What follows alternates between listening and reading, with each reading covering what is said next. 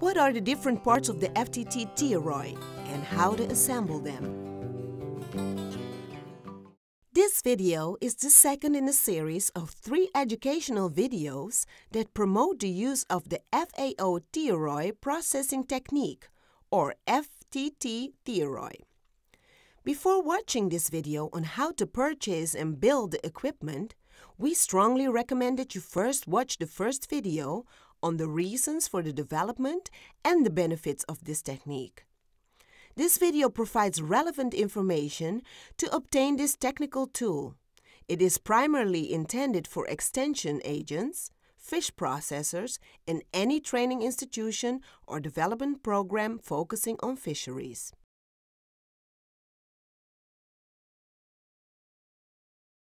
Thiaroye devices needed by an operator will depend on whether he or she wants to smoke, dry, or practice both, and also on whether or not he or she already has an improved stove on which the FTT-Thiaroye parts will be fitted.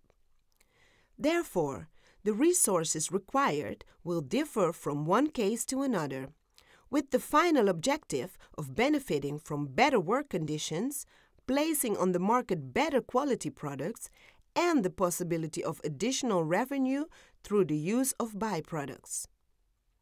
In any case, the FTT-Thiaroye equipment must be seen within a framework of a compliant processing unit or plant, which implies an adequate engineering and technical design of the facilities to harbor the equipment. The frame, racks, and lids are the same for the 2 types of equipment, be it the FTT-Thiaroye or existing improved kilns. This video will not describe how to make these parts given the number of training materials produced in the last decades by development agencies, including FAO, on the charcoal kiln and on the double compartment cinder block kiln made from brick cement, clay, or handled mud. However, a detailed description will be made of the vibrated kiln as it has a longer lifetime and requires less maintenance. Building the vibrated kiln. The decision as to what type of vibrated kiln will be used, whether a charcoal, cinder block, or double compartment Altona, will depend on usage practices and social acceptance. As when building any kiln, a suitable, well-leveled plot of land is required with a minimum size of at least 5 square meters. It should not be prone to flooding and any source of contamination and pollution. Good materials should be chosen in order to be very resistant to heat. For example, we recommend well-vibrated reinforced concrete with a high concentration of cement. Ideally, the walls will be made very compact by using the appropriate machine. Building stages for the double compartment vibrated kiln are as follows. Dig a 20 cm trench and case it with wooden planks. Then position iron bars inside the trench. Cast the foundation with a mixture of 2 cement bags, 2 wheelbarrows of sand, and 2 wheelbarrows of gravel. After a day, the foundation is stripped from its casing. The set of walls and the compartment's partition are cased and covered with iron of 6 mm diameter and cast with cement, sand, gravel mixture. The lintel at the gates and the chaining to the upper part are well evidenced.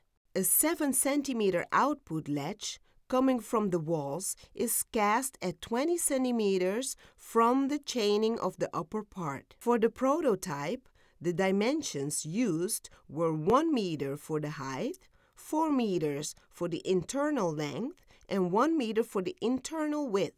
As for the external length and width, they are respectively 4.4 meters and 1.4 meters. The double compartment vibrated kiln cost about $800 with an estimated lifetime of at least 15 to 20 years. A kiln made from cement or clay bricks cost about $600 and has a lifespan of about 10 years. Smoking or drying racks. As noted previously, Their design is common to those of existing kilns. However, it is worth mentioning that materials should be chosen carefully for easy cleaning and heat resistance. The maximum load per rack for the cinder block is 100 kg against 20 kg for the charcoal. Practical advice would be not to exceed 10 stacked racks.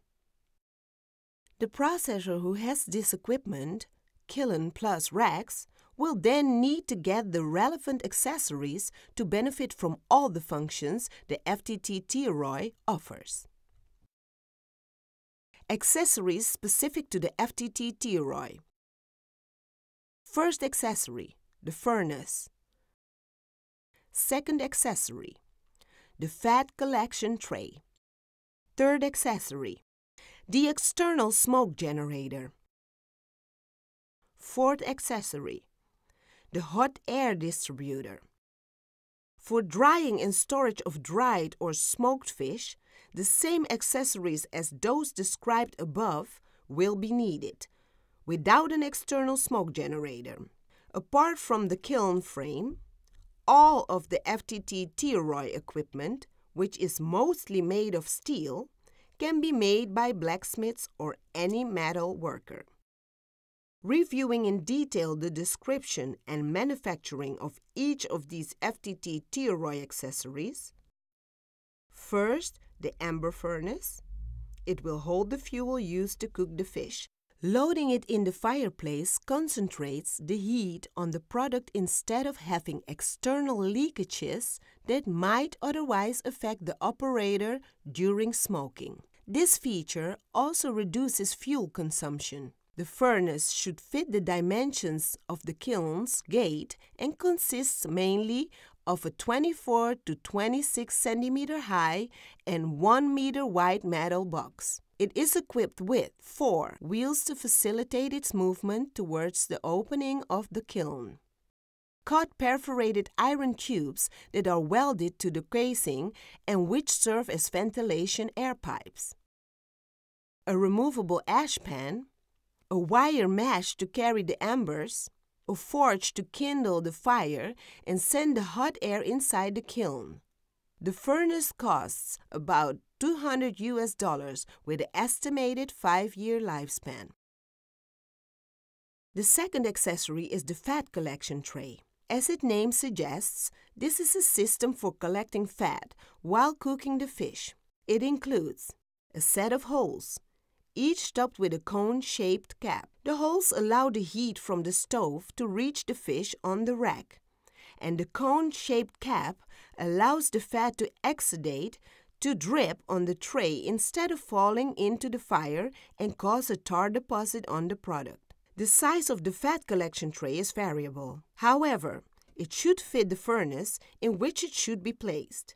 The one used during the trial was 1 meter long, 1 meter wide, with 10 centimeters wide holes. A short, thin metal rod, topped by a cap, is disposed on the circumference of each hole. The fat collection tray is slightly tilted and placed 5 centimeters below the rack with fish. The average cost to manufacture the grease collection system is $100, with an estimated lifetime of a minimum of 5 years. The third accessory is the indirect smoke generator system. It is made up of a metal barrel fused to a metal tube that is roughly 1.5 meter long and 30 centimeter in diameter. The metal tube can be shaped into a spiral or into a circular tube depending on the available space. There also is a housing for the filter. This external generator can also be made from a water tank that is no longer used.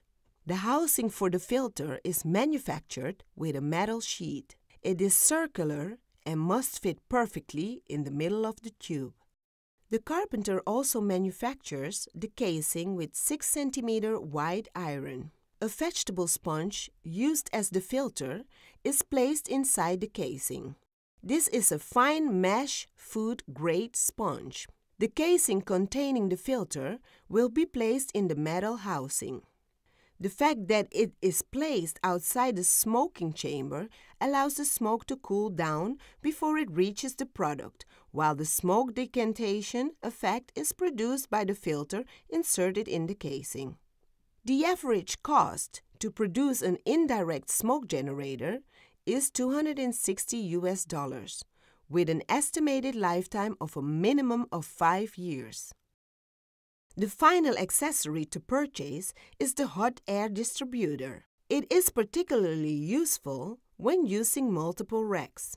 This system is composed of 2 metal boxes. Inside each of these, horizontal fins match the number of drying racks and perfectly fit them. The drying racks are stacked and arranged vertically. A metal pipe connects the furnace to the air distribution box to facilitate the air distribution. The hot air can thus circulate on the racks using the furnace's forge. The height of the aerated rack plank goes from 7 to 10 cm, and a longitudinal opening is made at a level of 3 cm to let the hot air through during drying.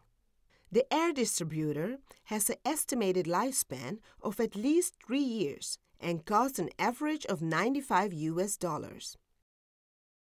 Overall, in terms of costs, the FTT-Thiaroye accessories are estimated at $560 for the furnace, fat collector, smoke generator, air distributor set for the smoking, $400 for the same set without the generator for drying. If you would also like to build a vibrated kiln, you need to plan $800 for the kiln, besides $400 to $560 for the FTT-Thiaroye components. All these elements can be built locally and customized depending on the amount of fish and/or shellfish to dry and/or smoke per day. The next video will show us how to use this highly effective system for drying and/or smoking fish products in a uniform, rapid, and healthy way.